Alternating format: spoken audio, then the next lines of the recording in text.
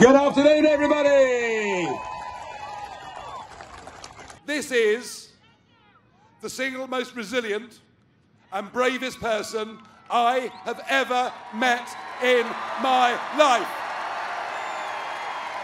So, reporting in from Arizona, I was here yesterday with a couple of senators, attended 4 public events, everything from a Mormon church to somewhere a sort of tavern way out in the desert. The globalist forces against Donald Trump means he has to win this election. He needs to win this election. And this is not just about who leads the USA. It is bigger and more fundamental than that.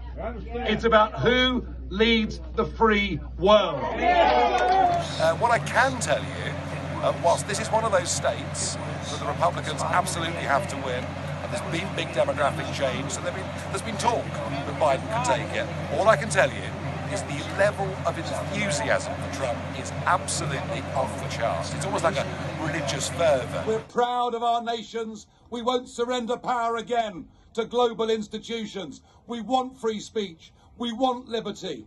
We should be able to say things that other people don't like. It's called freedom. It's what we're fighting for. We're here today, a good year, in Arizona. Trump will be here soon. He's currently speaking just down the road. I mean, the guy's a human dynamo.